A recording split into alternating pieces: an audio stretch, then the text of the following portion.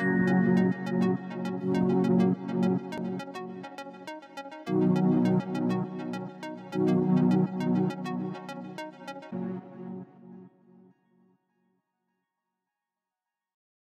name is Michael Lynch. I'm the director of the Humanities Institute here at the University of Connecticut. It's my great pleasure to welcome you to the next in our series of Fellows Talks. I'd like to bring to the virtual stage our speaker for today, Melanie Newport, is an assistant professor of history here at UConn and affiliated faculty in American Studies and Urban and Community Studies. And her current book project, which is forthcoming with the University of Pennsylvania Press, is Politics and Culture in Modern America.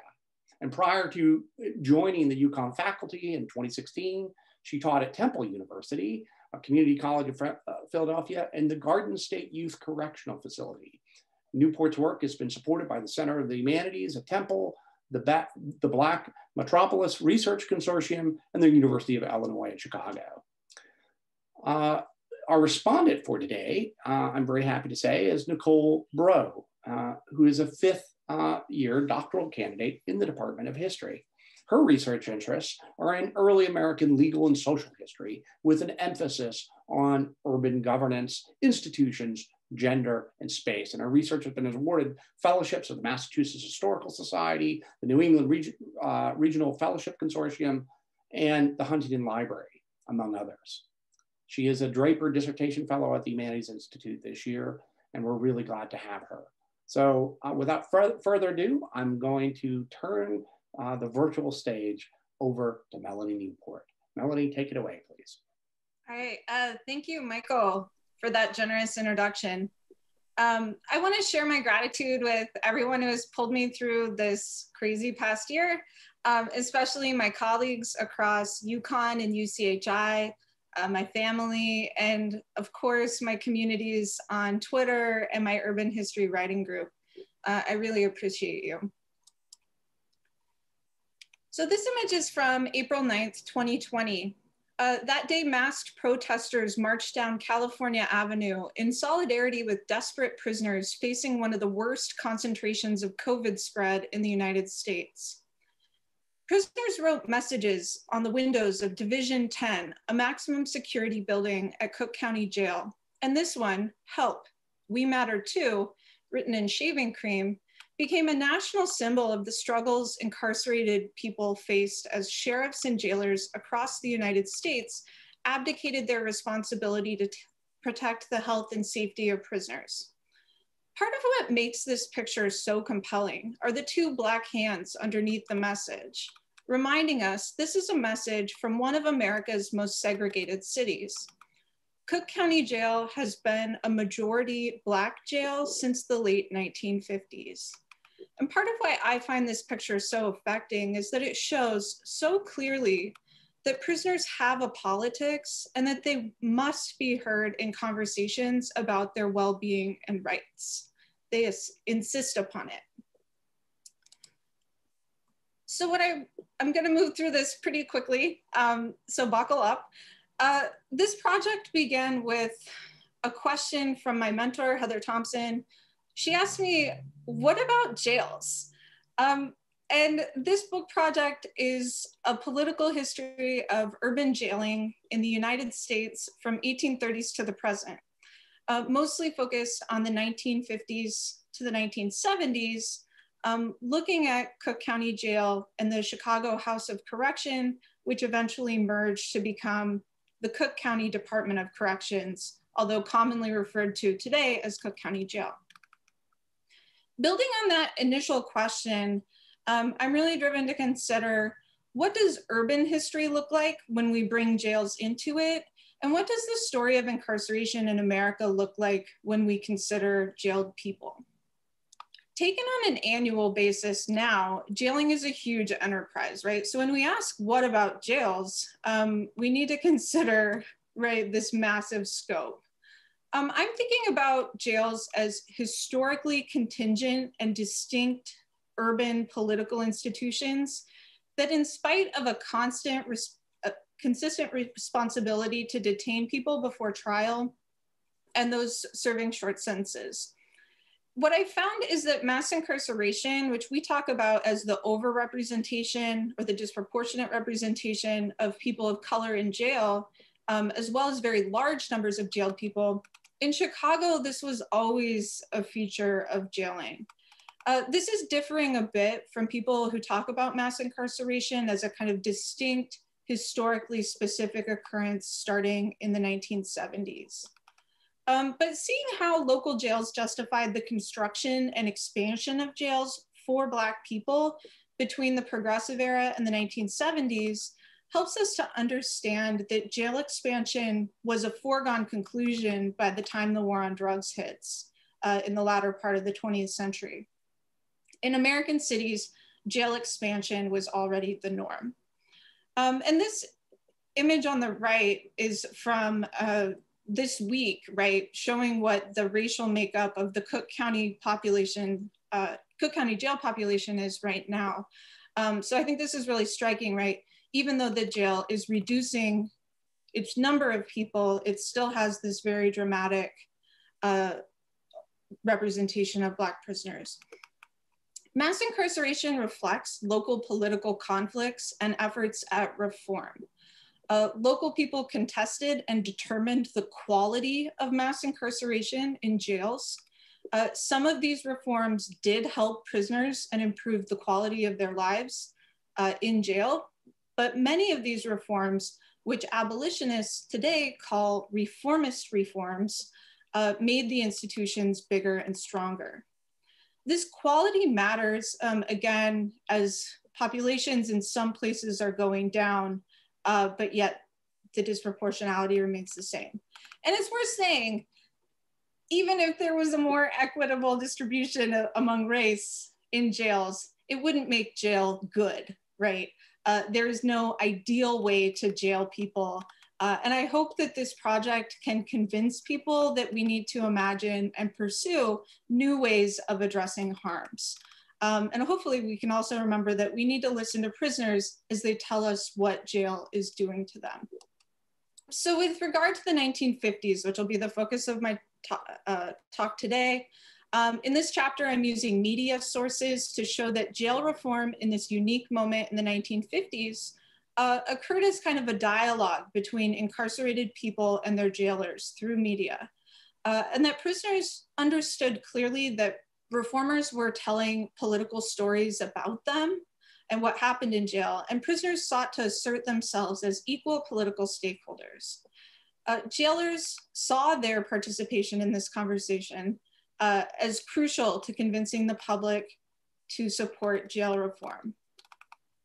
So as we look at this kind of larger shift in the book from a kind of benevolent, paternalist reform politics to one that explicitly dehumanized people accused of crimes, the reorientation of jailing toward the presumption of guilt is a major shift.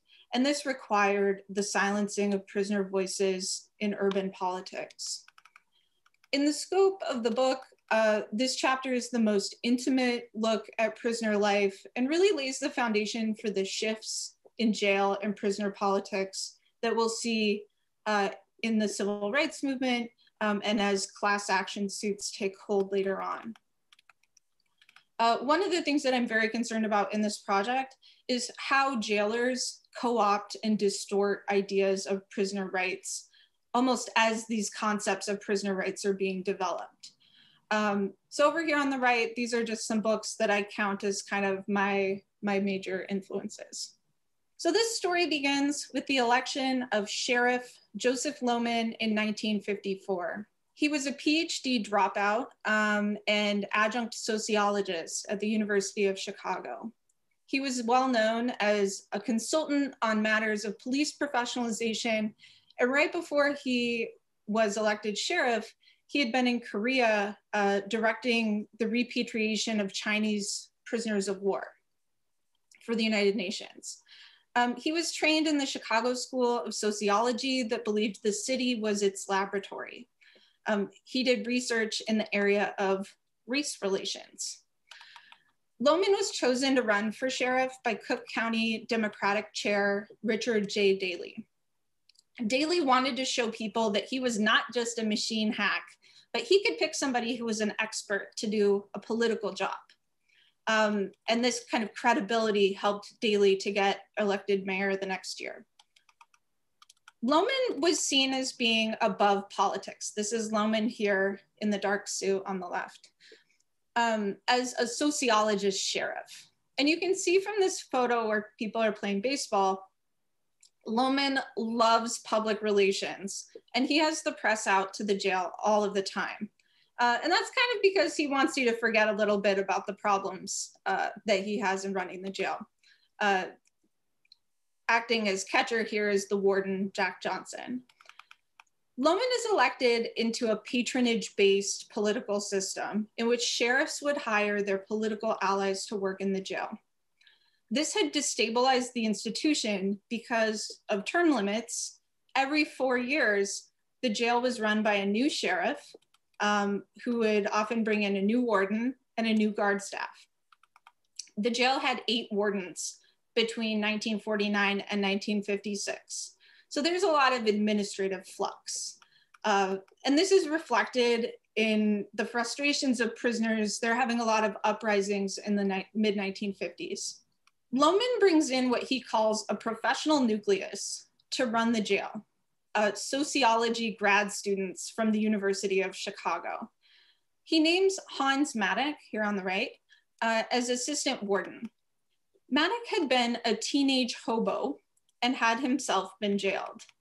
It was during his hobo years that he met Lohman in a New Deal juvenile delinquency program. Lohman was working as a sociologist.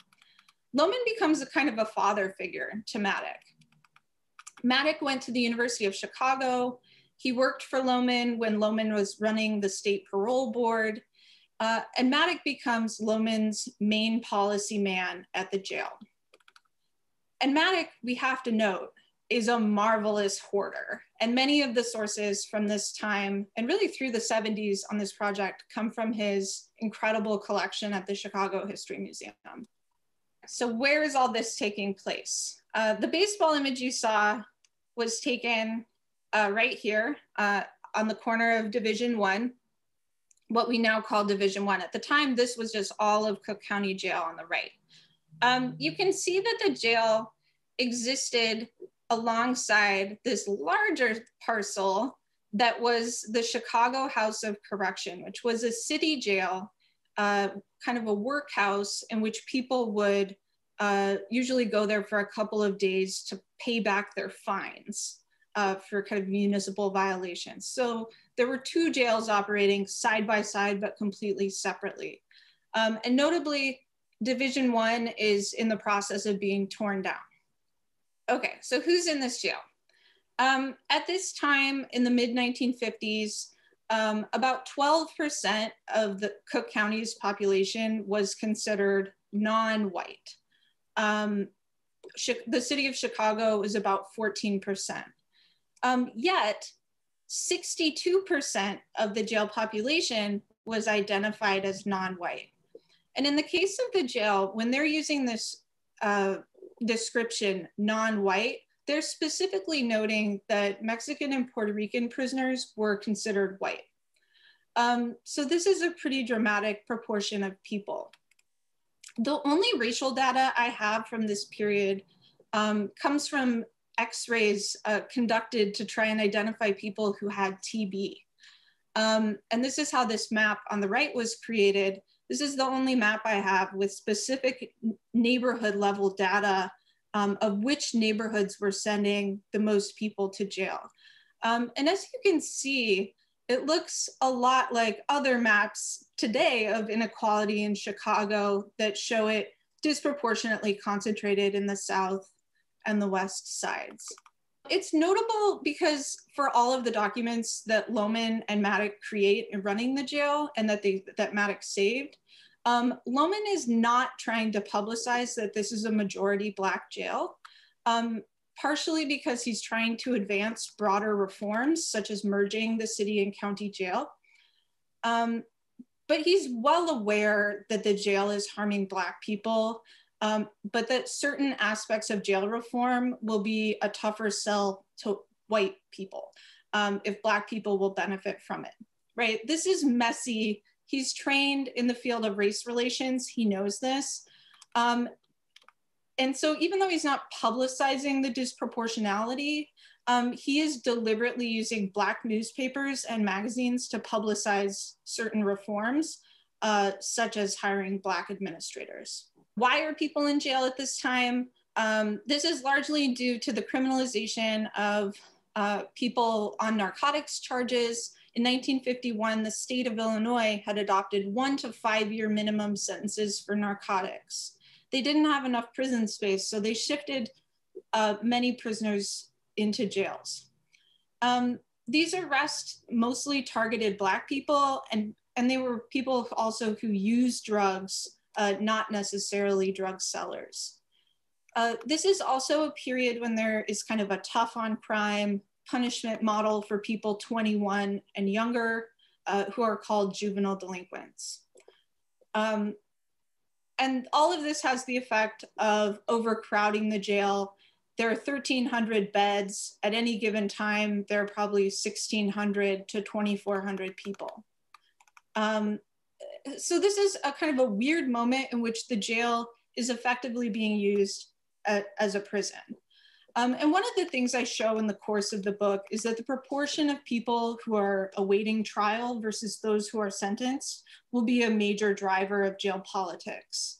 These are determined in some ways by the police and by the courts, which helps us to appreciate, right? Jails are not, and were not, politically isolated institutions. Okay, so let's get into these cool sources. So the Grapevine was the jail newspaper at Cook County Jail. It was not just an internal document, but it was used to publicize jail reform. Hans Maddock sent the Grapevine to a mailing list of over 100 journalists, reformers, social scientists, and clergymen across the country. Maddock carefully annotated his copies to note when he wrote a column or where he had intervened. The tagline, right, published by the inmates and for the inmates of the Cook County Jail, was very important to him. A wider view of his work, I think it's actually believable that he was not personally censoring the paper. You can see on the left some of the types of columns that they had, sharing internal news, news from the outside, right? Like, how is the AA chapter doing? What's going on with sports? What songs can you request to be played on the speakers they've installed in the radio, in the jail? You know, more kind of intimate columns where people would write in, and a few columns that covered the administration. So even though Maddock is not censoring the paper, right? And this is kind of a common expectation of these kinds of newspapers, the prisoners will check each other pretty hard. On the right, we have an example of when editors of the Grapevine drew criticism from fellow prisoners after they published a series of particularly complimentary issues, celebrating the achievements of the administration in implementing a rehabilitation program. The editors defended this kind of editorial choice with the headline, "Put up or shut up," in which they addressed the complaints before they actually published them in the later pages of the newspaper. Right, and this is happening at the end of February. We can all relate that people are maybe a little touchy this time of the year. Deeper in the paper, you can see that the editors were provoked by a letter to the editor. Identifying himself as a former journalist, S. Singer bemoaned the shift from intelligent, constructive criticism to, quote, corny jokes and maudlin love doggerel bouquets to the brass. He pushed back against the, quote, distinct country weekly flavor of the paper, recounting a past issue of the paper where one lady waves ecstatic over the seafood served on Friday and wants the warden knighted for his benevolence. If she will wait until July, I'll whip a shore dinner on her. No offense, Gladys, but don't be so obsequious. Singer was particularly frustrated that trivia had replaced coverage of general inmate welfare, such as criticism of the outdated library and coverage of such abuses as the policy of not notifying inmates when warrants are filed against them. And this is a great example of how prisoners felt that the grapevine was their political space, and they questioned what it meant to cede space to the administration. It's in the letters to the editor that we see the forgotten men of the jail tiers. And this is a way that they're describing themselves. There are letters in which people are complaining about either being denied access to rehabilitation programs or they're being denied resources that they feel entitled to. So this clipping on the right comes from a letter where a guy lays out that the jail, in his opinion, should be providing people who don't have money for commissary funds with tobacco, that this is a practice in other jails, and it should be a practice at Cook County Jail. The editor pushes back and says, like, you say in this letter that you're from Chicago, and yet you didn't know that you need people to send you money when you're inside. So there is some give and take here. The question of entitlement underpinned another series of letters to the editor from prisoners on maximum security tiers who didn't have the opportunity to participate in programs. And they also signed their letters, the forgotten men. And for them, this is a kind of literal framing. They claim to be forgotten in the jail's rollout of new programming. We fellows on F4 seem to be the forgotten men.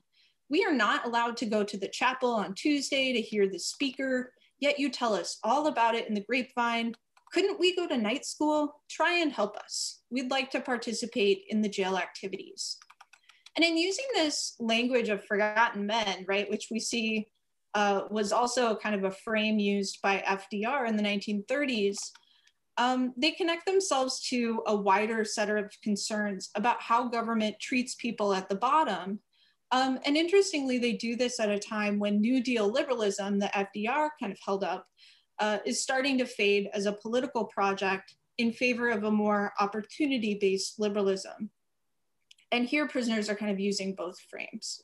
So here in this column, we also have a prisoner kind of exhorting other prisoners to embrace this rehabilitation program. And this might have been one of the issues that touched off the conflict over Gladys's obsequiousness.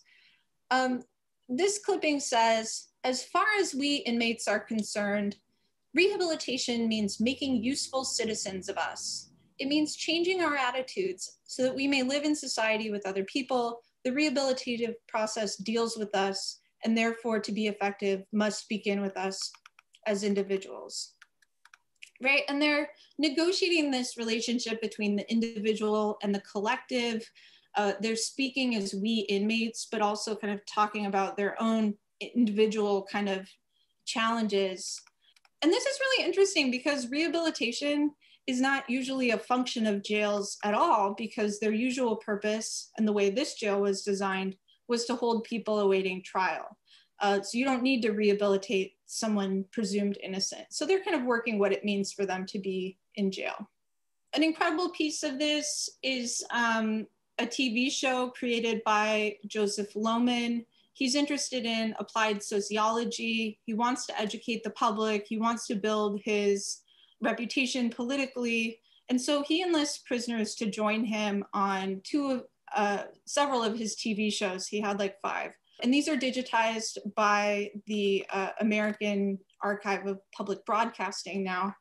This show, Community of the Condemned, was filmed at Cook County Jail, right? And part of its opening sequence is noting that this is the story of the forgotten ones, the world in which they live.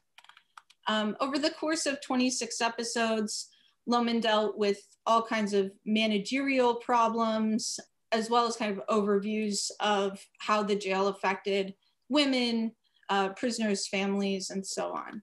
And the prisoners, it's hard to know who they are, in part because they're masked and in part because they're being identified by different names over the course of different episodes.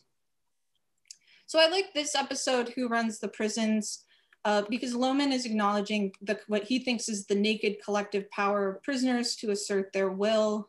He wants to understand prisoner power so that he can have a more peaceful jail. And I like this clip because Lohman starts out asking about the effect of the relationship between guards and prisoners, and he gets this much larger answer. So I'll play this clip real quick. The effect of this kind of relationship upon the inmate attitude. He's bigger as he becomes more bigger as time goes on. He can't help but become more bigger. Because society don't do anything for him inside of the institution, nor outside of the institution. They believe that society, on the whole, all they think of is building bigger and better institutions to hold inmates. And his problem, they don't know anything about it, or neither do they care to know anything about it. I like this clip because, again, Lohman asked a question about guards, and he gets a question of like, all society cares about is building bigger and better institutions, right? They don't care anything about us as people.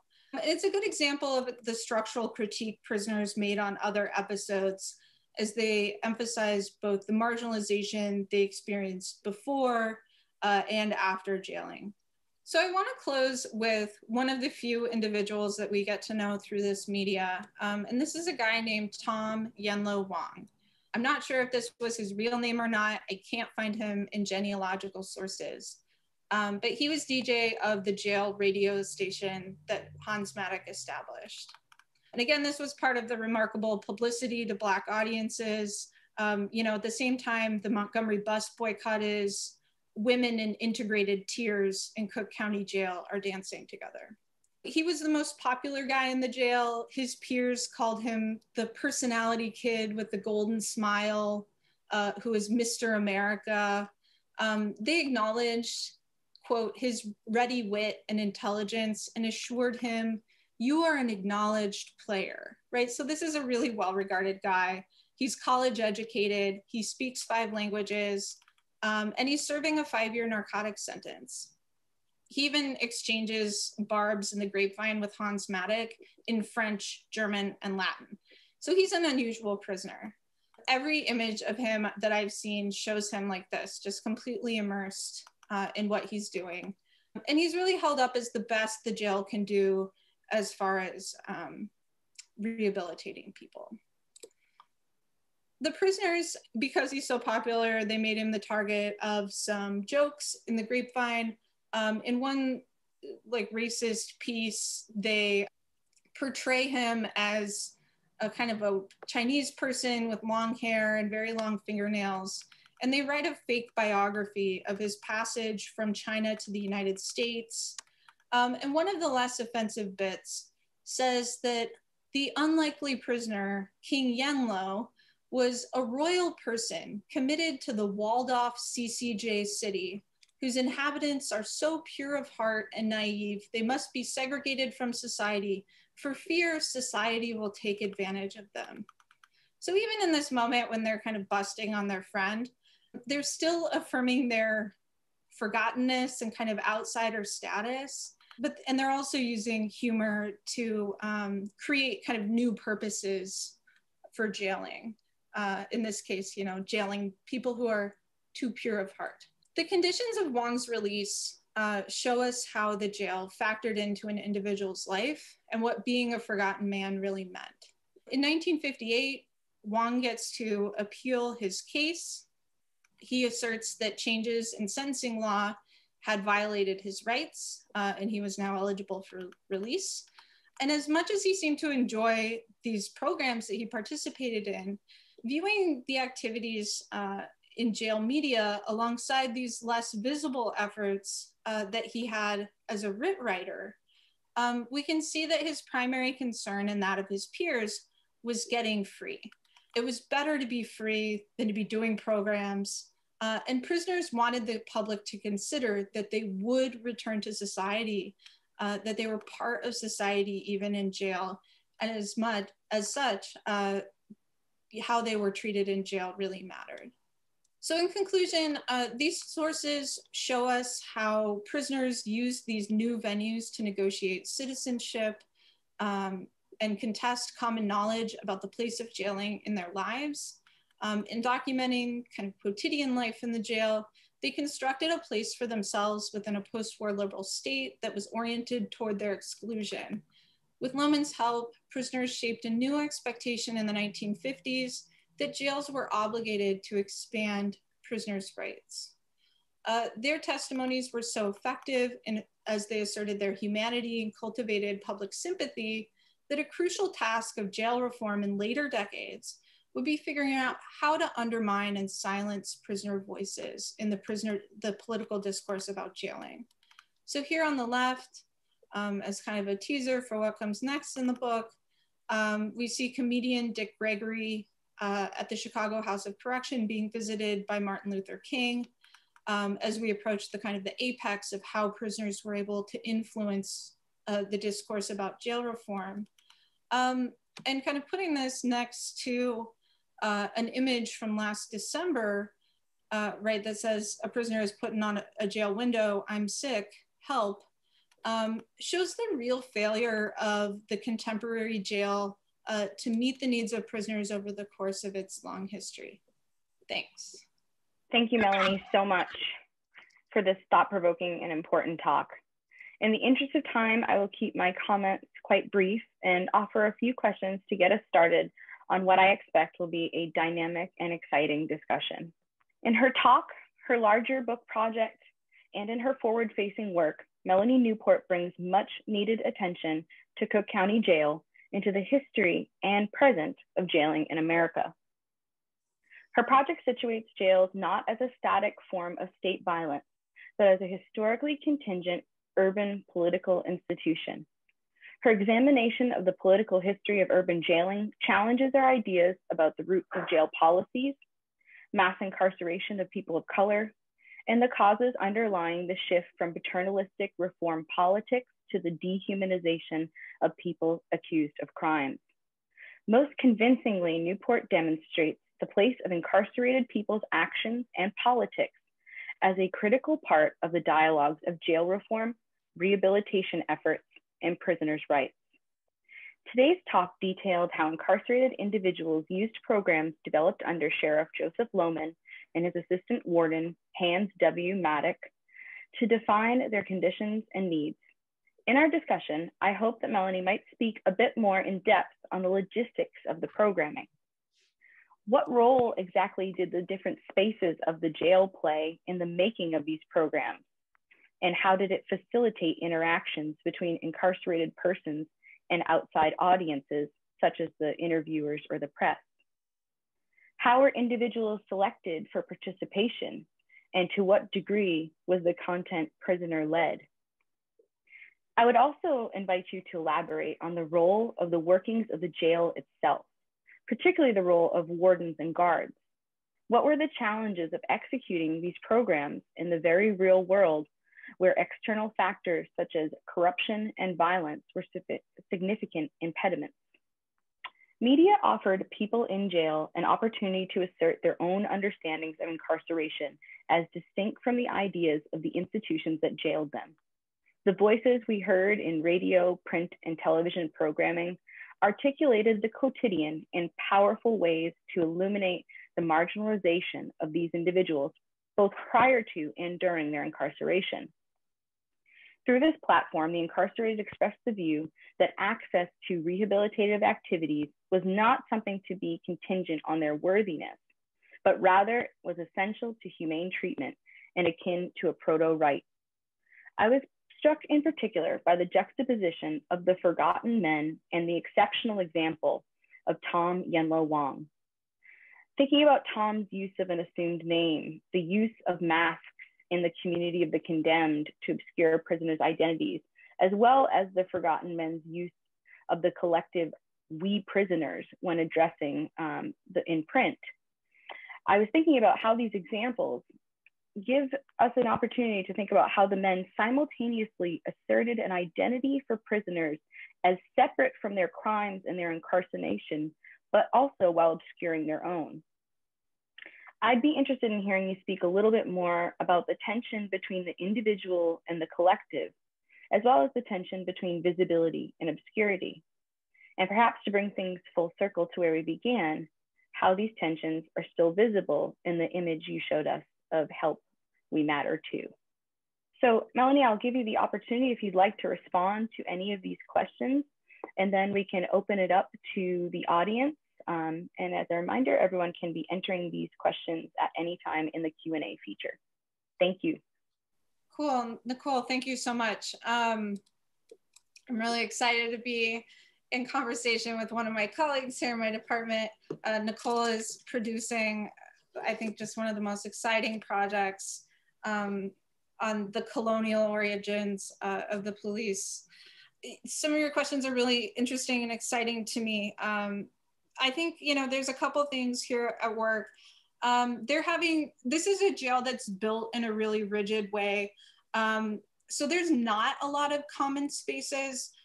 During this time, they're basically converting any available common space into a chapel. And so they're doing, you know, what they see as rehabilitation by the prisoners creating mosaics to decorate the chapel. You know, similarly, like they're trying to create a jail hospital, which is really just like a room with some beds in it. It's not an actual hospital. So this is really difficult. The jail, this is an incredibly tight space. That's like the best way to describe it, is it just feels closed in. A lot of prisoner life is kind of confined to these like 20 by 30 day rooms on each floor. So this is a tricky thing when they don't really have the space. He's also using outdoor recreation areas as a kind of safety valve to get people playing outside in better weather. I don't entirely know how people were chosen to be on the show or to like run the newspaper or anything. Though I think like there were certainly clearly more, you know, smart, engaged prisoners who got kind of extra privileges. And I think part of what we see in some of the debates in the grapevine are about prisoners who have much, you know, greater privileges than other prisoners. So it's not necessarily consistent.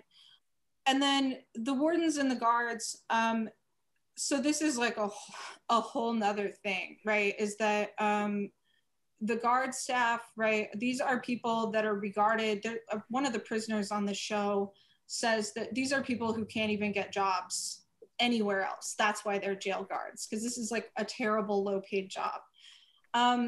Lohman largely gives control over that aspect, the security aspect of the jail, to a guy named Jack Johnson, who was an ex-Chicago cop.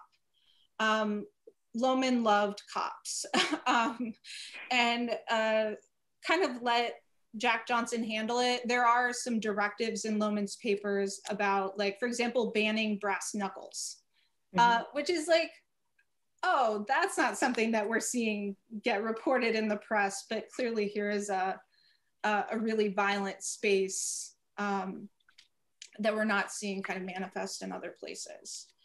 So you know, rehabilitation is in some ways trying to clean up the reputation of the jail, even as violence is continuing to happen. And I love what you know, the point you make about the kind of tension between visibility and obscurity within the jail. I think the kind of like the masks and the kind of orientation toward prisoner anonymity would have been Lohman's kind of decision. But the first time I saw Community of the Condemned, I was at the Moving Image Archive at Indiana, and it just blew my mind. I was not expecting them to be wearing masks. So yeah, I really appreciate those questions. Excellent. Melanie, those are great. And in the interest of time, we have questions rolling in. So I want to make sure we get to as many of them as possible. So I'm going to give you a couple at a time, if that's, I think that's okay. So the first question is from Matthew Grigula. How would you characterize the relationship between higher education and the carceral state? What role do universities play in the intellectual history of mass criminalization and incarceration? And then we'll also go with one from Sarah Winter. She says, Melanie, this is a fascinating project with so many resonances to my own research. Could you describe for us the contemporary abolitionist movement around mass incarceration of Black Americans that you mentioned in passing at the opening of your talk? How does this movement reorient or contest historical abolitionist movements and rhetoric? Yeah, oh, those are great questions. So yeah, within the intellectual history specific to Cook County Jail, the Chicago School is deeply important to this history, at least for the, kind of up through the 1960s. And so, for example, in the progressive era, we see Chicago School sociologists and social workers really involved in knowledge formation around the jail and trying to scientifically direct jail policy. Later we'll see jails kind of become almost like anti-intellectual spaces, or the kind of the orientation toward jail administrators is not necessarily so collegiate as it is for this little bit in the 1950s. More broadly, I think we have to interrogate how intellectuals have lent legitimacy to the carceral project, because their role is it's very significant. The contemporary abolitionist movement should be the source of its own talk. This is a movement that it's impossible to not be in contact with if you're doing work on Chicago. It's growing out of what people know from their own lives, and having family members and neighbors incarcerated. I think if we, to describe the abolitionist movement, it's, the most kind of condensed version is to imagine a world without prisons, right? To imagine a world where prisons become unnecessary because communities are doing a better job of caring for each other. This movement, I think as far as it reorients or contests historical abolitionist movements, I will actually mention an abolitionist movement that you probably don't know about, which was the movement for jail abolition in the early 20th century. And they were for, not abolition in the sense of like abolishing slavery, but abolishing the local jail and turning jails over to states, which is actually what happens eventually in Connecticut. Contemporary abolitionism, I think, is speaking to that deeper history, but I think we can, engage kind of other abolitionisms along the way. So yes, that is a huge question. But I will say that, as far as it's shaped my own work, I keep having to rewrite my conclusion, because abolitionists are changing policy and changing institutions on seemingly like a month-by-month basis. They're accomplishing something new in Chicago and Illinois. So this is very much on my mind. Excellent. So we'll take a couple more. One from Amy Loisel. Thank you for a vital and illuminating talk. I'm curious about the developing relationship between prisoner rehabilitation, prisoners who want job training or prep for post-incarceration, and the use of prisoners for coercive labor. Were job training and, quote, paid work part of the context here? And a second question from Sarah Silverstein that I think relates nicely to this. Thank you for your fascinating talk. Have you been able to follow any of the prisoners after their release? Did any of those who became involved in prisoner advocacy continue in activism later, either on the subject of prison reform or in other areas? As far as I know, people were not being paid in their work for the jail. There was a very extensive work program at the House of Correction. They had a House of Correction farm out in the suburbs. At one time, they had like a quarry, a brick making operation, shoe repair, carpentry, because the original intent of that institution was for it to be self-sustaining when it opened in the 19th century. Job training was a bit of the project in Cook County Jail, although there really wasn't part of this space. But there is a kind of larger discussion happening about the fact that people are having a really hard time getting work and keeping work after they're let out of jail. And so several of the prisoners who appear on Community of the Condemned talk about how they would be in a job for a week and somebody would notice them from jail and then they would get fired because they hadn't told the employer about their record because they wouldn't be able to get a job. So there's kind of a sense that like you're damned if you do or you're damned if you don't. And they complained about the kind of training that they got through prison work programs, right? You would learn how to repair shoes, but they were outdated methods that nobody used anymore. So prisoners were certainly frustrated, I think, with their relationship to work. Although there are definitely notes in the grapevine from younger prisoners who weren't being allowed to work, and they were frustrated because they were so bored. And then to the next question, I have not been able to follow prisoners in this section after their release. There are some that we are able to see that come up later, people who are politically imprisoned, like Dick Gregory for civil rights issues. He's kind of in and out of the jail. So I'm thinking about him as someone who's kind of moving over the boundaries of the jail. You know, similarly, Harold Washington, who becomes mayor of Chicago, he served 40 days in the jail in the 1970s for tax evasion.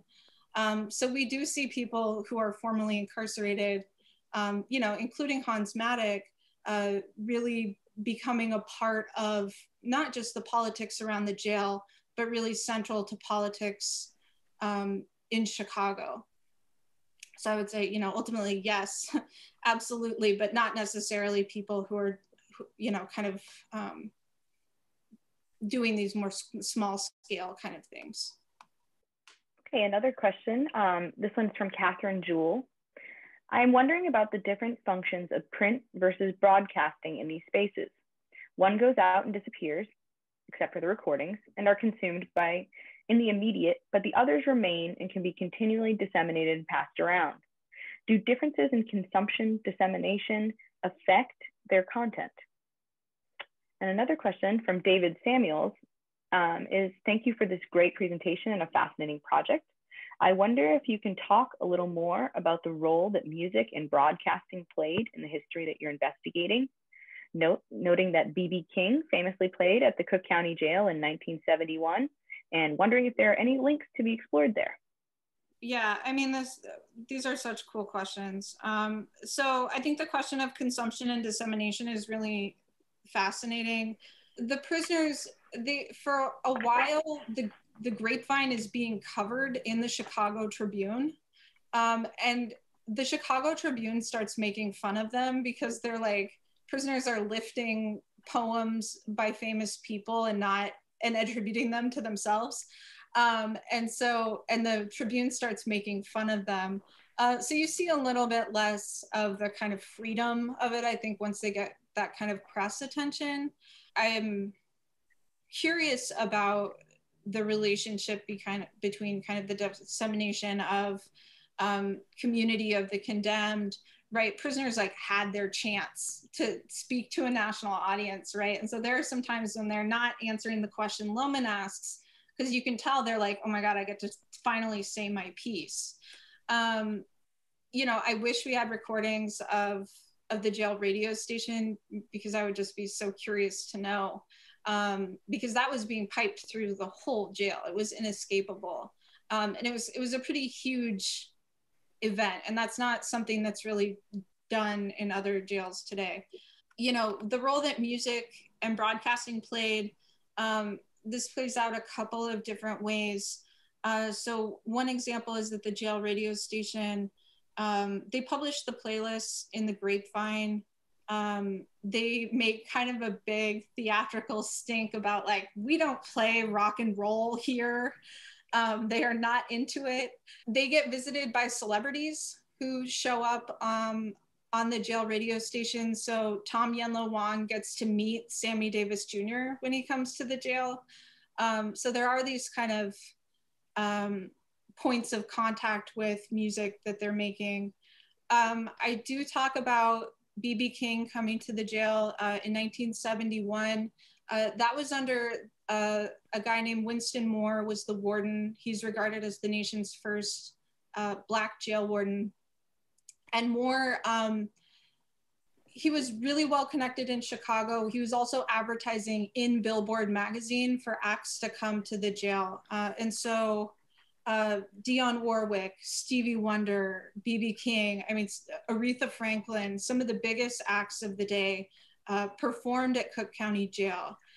And this was really, you know, I think more just loved music, loved performance, but also wanted to kind of use these concerts to portray, again, a kind of rehabilitative, humane jail at a time when there was an incredible amount of violence. And one thing I love about the B.B. King recording is at the very beginning, when they announce, you know, or acknowledge Winston Moore and the sheriff, the prisoners boo. You know, it's just a classic moment in terms of really knowing exactly the way things were in the jail. Okay, we have a couple more questions, and one from Orlando Quadrado. And to follow kind of the question about abolitionist movements now, Orlando asked that he was thinking about Black codes in the South after Reconstruction and the role they played in the beginnings of mass incarceration. And he's asking if there is an equal equivalent to that now. And Dick Brown asks, what offenses would result in imprisonment at Cook County Jail? Yeah, so I mean, both of these kind of speak to the kind of question of criminalization. And this is something that's really fluid over the course of the history of the jail. So at this particular time, people are mostly getting targeted for drug offenses. So either possessing drugs or selling drugs, or kind of petty crimes are being held by the House of Correction. Juvenile delinquents, a lot of them are getting arrested for burglary and robbery. Like larceny is a major kind of driving force in these kind of situations.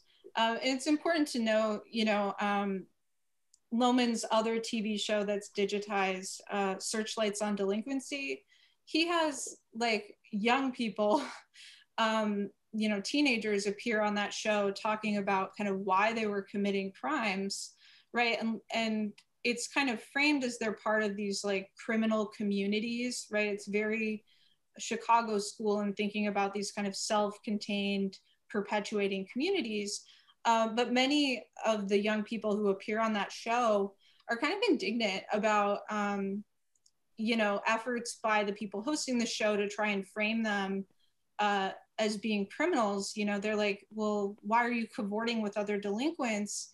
And they're like, I got kicked out of my house. My mom was an alcoholic. I was homeless. These are my friends. They helped me find somewhere to live.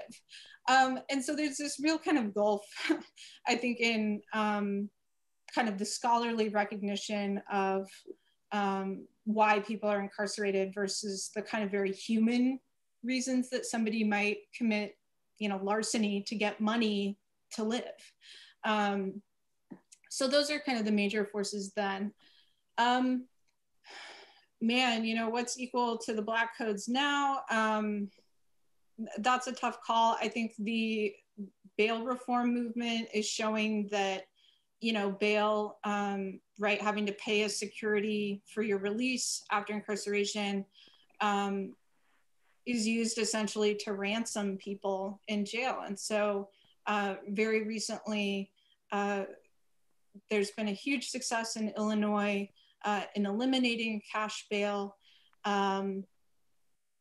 And hopefully that will start to work to mitigate some of the issues with people not being able to get their freedom because they can't afford it. So I would say that's a tremendously important piece of this puzzle. Although similarly, right, mass surveillance through electronic monitoring and other kind of conditions on release before trial are a tremendous issue. Okay, we have another question from Clayton Howard. Your talk did such a nice job blurring the line between inside and outside of the institution. Did anyone who ran the jail, such as wardens, guards, staff, etc., ever end up in the jail as a prisoner? I'm just curious about whether or not anyone saw the Cook County Jail from more than one vantage point. Yeah, I think Hans Maddock was probably incarcerated at Cook County Jail. I don't think he's I don't recall him being specific about where he had been incarcerated. He didn't claim any kind of identity as being like, I'm formerly incarcerated. But I think, you know, he probably more than anyone could speak to that perspective. And certainly I think tried to appreciate the humanity of people inside in a really significant way. You know, both Maddock and Lohman had done so much community work, you know, working closely on the parole board to help prepare people's files to come up for parole. I think they're very intimately connected with the kind of humane concerns. But yeah, that would be the kind of the people that I think are most connected to that vantage point. So we have time for a few more questions. So if everyone wants a chance to type one into the Q&A box. And in the meantime, Melanie, I might ask, you know, Tom Lo Yan Wang was such a just this amazing personality that you introduced us to. So are there other individuals you came across in reading The Grapevine or watching The Community That Condemned that are going to be kind of part of this chapter, and something maybe you would elaborate on a little bit more for our listeners? Yeah, I mean, he's really the kind of the main prisoner that I've been able to track. You know, there are other people who will kind of show up as like, you know, being editor of the newspaper for a while, and then there's a story about them getting out. But I think Wong is really the one that is probably the most prominent. There is another prisoner who's at the jail during this time named Paul Crump, who comes up in my next chapter. He writes a novel while he's in the jail. James Baldwin visits him and smuggles the manuscript to his friends who publish at Johnson Publishing, the kind of major Black publisher, and he gets this book published. So, you know, Paul Crump is kind of a unique literary figure who kind of takes this rehabilitative moment at the jail and makes it his own after Lohman and Maddock have kind of moved on from the jail. Were there other ways through this media that different people who are incarcerated would be able to kind of exhibit their own identity or viewpoints other than letters to the editor, or was that mainly the way that you get to see most of these personalities and voices? Oh my God, no, there's some of it that is so insidery, I can barely make sense of it. So there's these sections called Chit Chat and Chick Chat. And they're just like very conversational. They're funny. People are writing poems in honor of their, you know, lover outside. They're kind of sharing gossip that, again, it's like so jargon. I can't think of the other word. Slang. It's like really slang laden, so it's hard to make sense of. But they're definitely like really eagerly participating in this kind of insider culture. And I mean, there are other ways people are communicating, right? You can communicate through the pipes, the way the toilets are connected. And so people will acknowledge like the little romances that are being conducted as people can talk to each other, men and women. And so, yeah, there are lots of ways that you can see people kind of manifesting their personalities again, which is like, feels very antithetical to jailing. And this is not something that continues. I know that they continued to publish The Grapevine into the late 60s. I've found exactly one issue on eBay. And it has none of this flavor. It's completely flat, boring, not connected to kind of any like culture inside. None of the administrative critiques. I think by that point it was probably being censored. So, you know, this is something that's very specific to this administration. And right, they're trying to create this kind of larger platform for a wholesale reform of jailing in Chicago by merging the city and county jail. So this is kind of foundational to that. Excellent. So you have a couple more questions. One is from Ariel Lamb. She said, I'm curious about the urban jail versus the rural prison in terms of staff and labor force. Is there a notable difference? And if so, how does it impact jailed or imprisoned people? We have a question from Dan Royals. He says, have you come across any evidence of queer sexuality in the archives? And another from Sarah Winter says, could you tell us more about the evolution of prison reform in Chicago after the 1950s movement that you're focused on? You mentioned that there's pushback subsequently. Yeah, so I think I can tangle with all three of these. So the question of the urban jail and rural prison is really fascinating, right? Because one of the major conversations about rural prisons has to do with the kind of like generally white staffs and racism in those environments, right? So thinking of like Blood in the Water by Heather Thompson, right? Focusing on the white guards of upstate New York as kind of one piece of the Attica Rebellion. There is a noticeable difference. The House of Correction had been hiring African-American guard staff since the 1940s. The Loman also begins hiring Black guard staff and makes actually several African-Americans into administrators. So as both head matron, the kind of head of HR. John Stroder becomes a Cook County board president in like the 1980s. So they're really committed to trying to diversify the staff to better reflect who's in jail. But also these are sources of political jobs. And also these are not necessarily union jobs, but jobs that have good benefits. And so even though they're low paying, over time, particularly through the 1960s and into the 1980s, there's going to be kind of more labor organizing by the guards to get better pay that's more on par with other kinds of law enforcement in the city.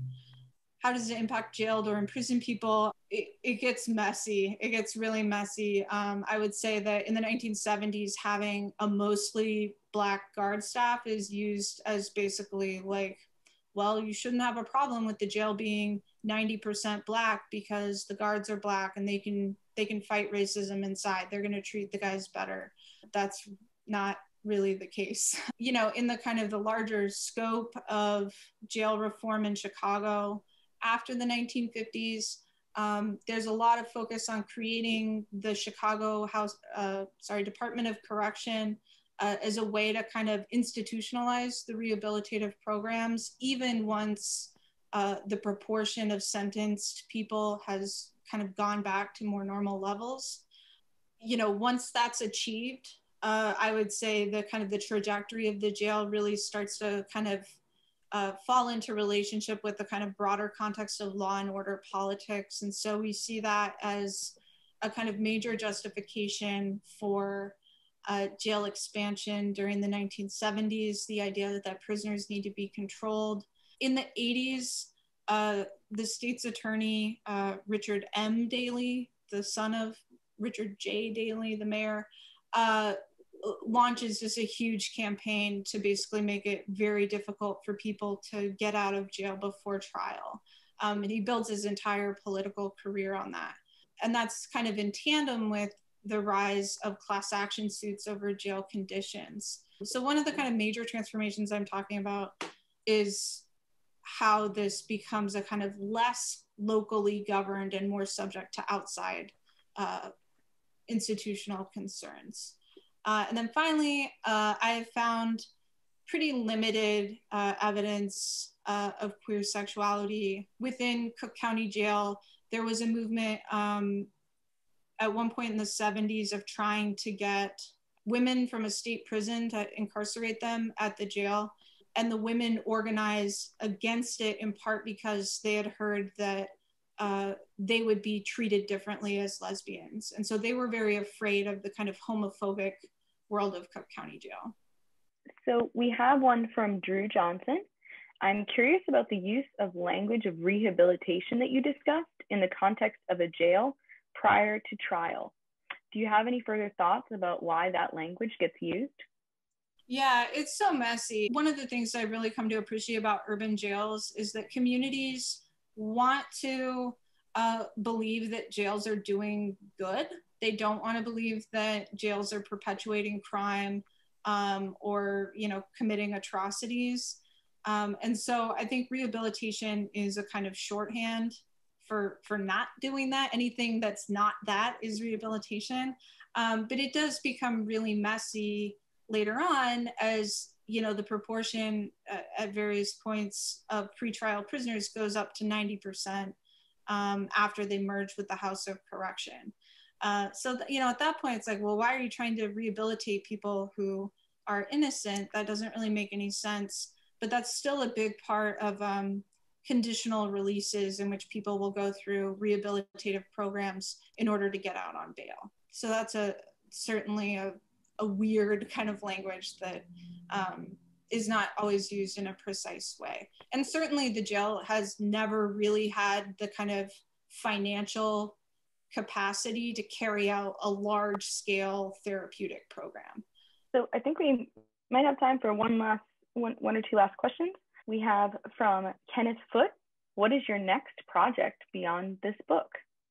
And we have from Mewand Akberzai, are there any recent improvements which have been made regarding inmate well-being at the Cook County Prison?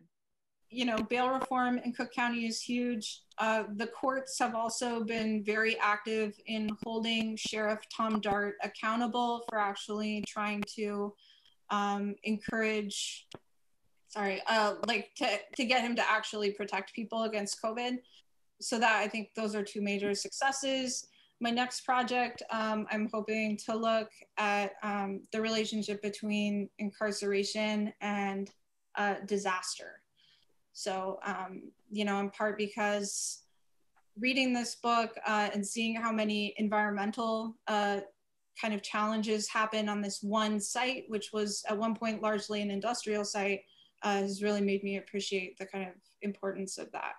Well, I think we have reached about the time that we have. So I'm going to just interject and say thank you to Melanie for a great presentation. Thank you, Nicole. That was a really great interaction. And thank you. Thank you.